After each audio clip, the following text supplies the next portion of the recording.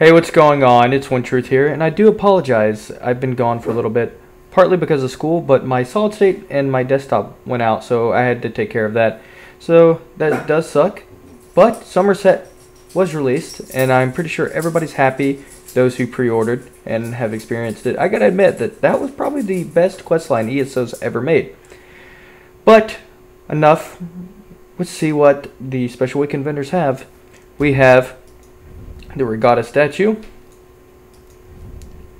the base, the Statue of Justice, Order, and Truth. So that completes the housing vendor. Let's go check out what Cyrodiil has.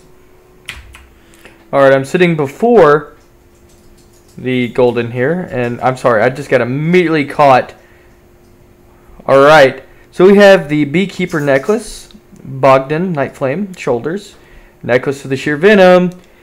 Everybody take a look at that. There's a build coming out with my Nightblade next week. I'm getting back into the build making scene, especially with Somerset. So Sheer Venom is a really good set.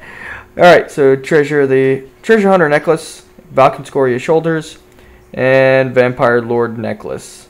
So that pretty much concludes the weekend and the special weekend vendors. So I do appreciate it. And 7 months and 4 weeks, technically 8 months, till I graduate.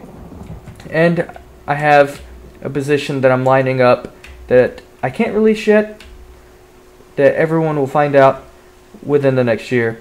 So I do appreciate everybody watching the video. Oh, before I go, I have a game that's going to be scheduled to be released later on this year. So if you guys want to play that game, it'll be sold on Steam for $20. But again, thank you guys for watching. Don't forget to hit that like button and subscribe.